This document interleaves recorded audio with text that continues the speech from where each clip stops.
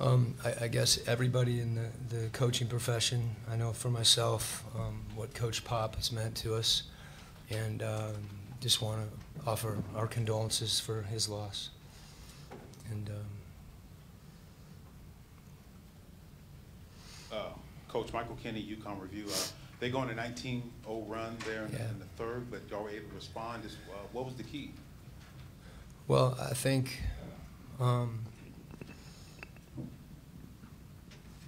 as much as anything, I think our team stayed together. And there was a timeout when there was just a determination, and I think we felt like we just needed to rely on our defense, and that's what we did. Donovan obviously, his aggressiveness on the offensive end, fueled us there, and that the combination of those two things, I think, the determination on defense, I think, was a function of that run, and we were really stagnant offensively. Ball wasn't moving; it was sticking.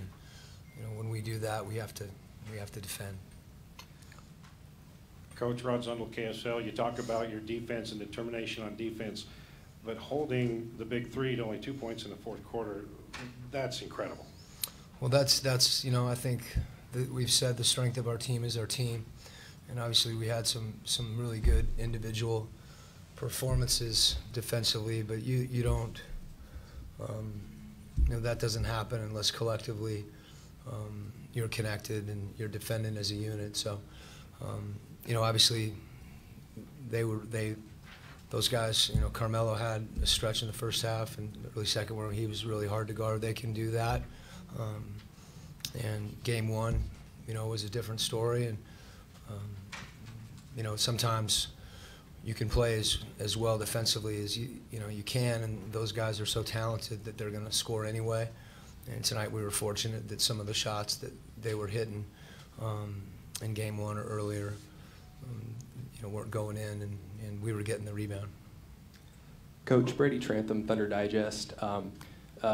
Steven Adams picks up 2 quick fouls in the first quarter, goes out about the 6:40 mark, and then is out of the game for 11 minutes. And then Derek Favors is able to pretty much feast on the offensive glass. Do you feel like that was an emphasis going into game 2 that you guys didn't have in game 1?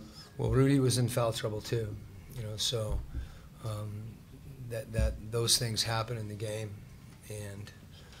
Jay Crowder picked up 3 fouls in the first half. So I think regardless of who's on the floor, we have to defend. Rudy obviously anchors us. And I thought, we felt like Derek offensively was really good in game 1. And, he was really good on the offensive glass, especially during that stretch. And a couple times he had it, and he was going up strong. He was just relentless. Coach, can you talk about what Ricky meant to you tonight, especially spacing the floor and just general overall effectiveness running the offense? Ricky's really, really competitive, and I think the first game he didn't feel like he played as well as he can. And I remember sitting by him yesterday. He was watching film with Igor and just digging in on, not just offensively but defensively as well. And he did a great job, especially early in the game, finding people on the floor and getting everybody involved, and particularly in pick and roll, just making reads that we didn't make in the first game. And when he does that, he starts a chain on our offense that we need. We're going to have to move it, and guys are going to have to drive it and kick it and share it for us to generate shots. And our guys know that, and they have to be committed to that. Did you feel that Donovan was conserving energy at all, or was there any way you felt his play was affected by his injury? It certainly wasn't apparent. I think, if he was feeling something, he didn't show it, and he played through it.